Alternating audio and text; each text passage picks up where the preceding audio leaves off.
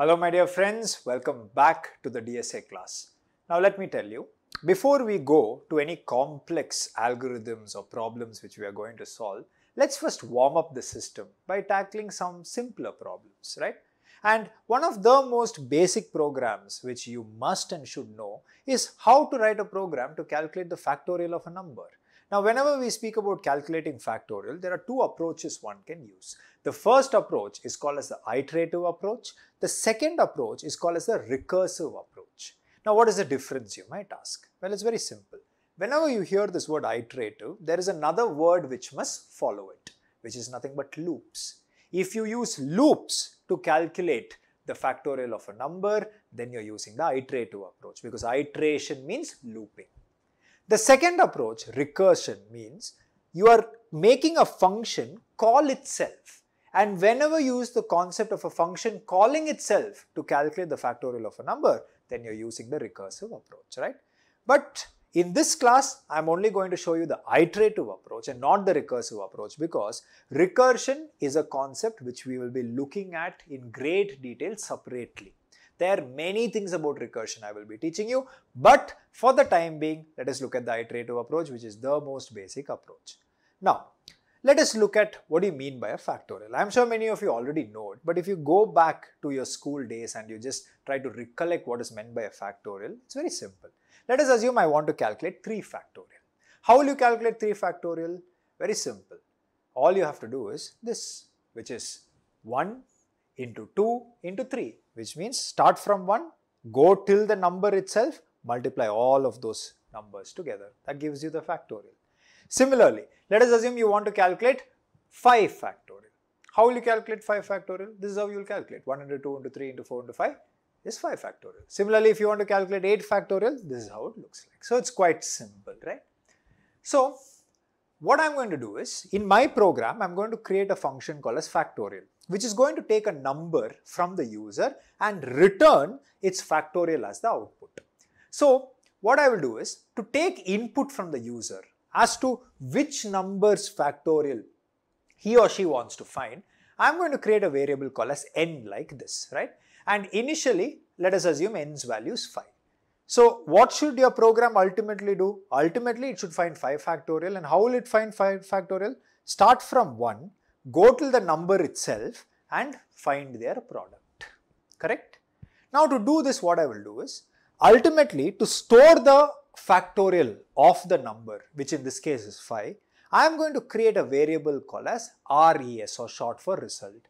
And initially, if you notice, the value of result is 1. Now you might be thinking, why is it 1? Well, it's very simple, guys. The least value that a factorial of a number can have is 1, because 1 factorial is 1. Did you know 0 factorial is also 1? Now, if you're interested, you can go and Google about the math behind why 0 factorial is evaluating itself to 1. It's very interesting. Go check it out. Now, some of you will be thinking, oh, what if I have negative values? Well, again, I don't want to deep dive into the mathematical derivations behind what a negative factorial is. All I can tell you is that it will be a complex number. The only difference between a negative factorial and a positive factorial is, in a positive factorial, the imaginary part is always 0. If you understood, great. If you did not understand, even better. Because good news for you is nobody is going to ask you to write a factorial program which will take into consideration the negative cases. Don't worry about it. Let's stick to positive. But you must understand 0 factorial is also 1. 1 factorial is also 1, which means the minimum value should, at least the initial value should be 1. Would you agree with me? So, how are we going to proceed? Well, it's very simple. First of all, I want this 1 to 5, these numbers to be generated. How will I do that? For that, let me just remove these multiplication symbols. All I will do is, I'm going to create a loop. In the loop, I will initialize the I value to be 1. And I will ask this loop to keep looping till I value reaches 5, or in this case, whatever is the n value, or in general, till n. Now, you know how to write a simple loop like this. Then what I will do is, whatever is the current I value, I will take that, multiply with the existing value of result. That is what I'm going to do. So see, I value, result value, I will just multiply them together. Whatever is the multiplied result, that I am going to update it as the new result. So I'll store it back inside result. Now you're within a loop. Obviously, I value will increment. From 1 it is going to become 2. Same process. Take the I value, take the existing result value, multiply both of them together. 1 into 2 is nothing but 2, and once you get 2 like this, that is the value you must update to result. That is what I'm doing. You're within a loop. I value proceeds. It goes to 3. Take the I value, take the result value, multiply them together. 2 into 3 is 6, and that is what you should be storing. Move the I value forward. Multiply them together. 6 into 4 is nothing but 24, right? Update that as your new result value, and that is what I am also showing. 24, store it back inside result. Similarly, move I value forward and it becomes 5. All you have to do next is multiply I into the existing value of result. 24 into 5 you will get, which is nothing but 120. Take 120, update it into result. Because you have designed the loop in such a way that it goes from 1 till n, after this the loop will exit. And at the end of the looping, your result will have the factorial of the number which the user gave you, which you have to just return it and print it if required. As simple as that. Now, what we have to do is, we have to just go and write the code for it. So, first, let us go and write the code in Java. So, watch it. This is my editor. I have my main function ready. I have a class called as Factorial. So, what I will do is, I'll go inside this and I am going to first take input from the user. For that, always scanner should be prepared and kept. That's what I'm doing. Scanner type SC equal to new scanner. I'll tell. And always, you know, system.in stream should always be passed as input. Cool. This is done. Also, let's just import the scanner so that we don't get any errors as such. So I'll just go there and I will tell import java.util.scanner class. So a C I will add to scanner. Any confusion? Wonderful. Now let's come back in the next line. You want to take n as input from the user. So what I will do is I'll just go tell scan.nextInt, and I'm going to store this within a variable which is n, and naturally n has to be of type integer.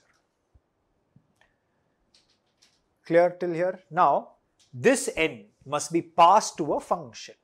Now where is that function? Let's create it. So I will go above the main method, and there I'm just going to leave a couple of lines space, and there I will just tell maybe like this. I want it to be a function which I can call without object creation. So naturally it has to be static. So I will tell static. And obviously this is a function which is going to return the factorial, which is going to be an integer value. So I will tell int.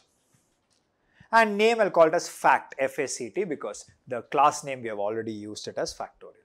Now this is going to collect a value n. So I'll just collect it in a local variable. I'll call it as int n like this. Right? And if you're revising, you know, you can have this also as n, this also as n, because after all this is the local variable of the factorial method, this is the local variable of the main method, their scopes are different, and hence clash will just not happen. Now inside that, it's time for us to create this variable called as result, whose initial value is 1, so that's what I will do, int res equal to 1. Clear till here? Next what I'm going to do is, a loop is what I have to create, so I'll tell for, and inside that I'll create my looping variable which is I, so I'll tell int I, initially its value should be 1, right? And I will tell, hey I, keep going forward till your value is less than or equal to n, so I will tell less than equal to n. One by one, i's value should increment every iteration. Inside that, I'm just going to go, and what you have to do is take the existing value of I, multiply it with result, store it back in result. So that's what I'm going to do. Res equal to res into I will tell. As simple as that. A shorter way to write this would be just in the shorthand I'm writing it, res into equal to I, like this. So I hope you understand. It's the same. Please leave space on the left and right of the operators. Yeah. Till here, I hope I'm clear. Next, once I come out of the loop, result will have the factorial, and that is what I will return. So I'll just tell return res. Wonderful. Next, I will come down, and in this main function, what I'm going to do now is I'm going to call this function called as fact, and I will pass n to it. It's going to return the factorial. You can collect it in a variable, all that, but I would just rather prefer to directly print it. So I'll just put it within system.out.println. Out.println I will tell. That's it. Will this work? Most definitely. Let's go execute and check it out. So if I take you to my execution window, then just observe all of you. I'll just go here and I'm going to put the relevant command. So I'll just compile it first. javac factorial.java is the name of the file. I'll press enter. Compilation is not successful because public spelling is wrong. B is missing. Let us just go fix that, right? So I'll go here and this, as you can see, public B is missing here. So I'll just go put B there. Yeah. Oh, cool. Now I'll go back. I've saved it. Now if in case I just go and if I just put in the relevant command and if in case I compile it, then compilation is successful. Let's execute it. Java space factorial. And if in case I do this and if I press enter, then as you can see, it's waiting for the end value. I'll put it as 5. If I put it as 5, you can notice correctly you've got 120 and you can test it out with variety of other inputs. Certainly it would work. Any confusion till here, my dear friend? So I hope till this point of time things are crystal clear, and this is the most basic program you can write and it is the iterative approach.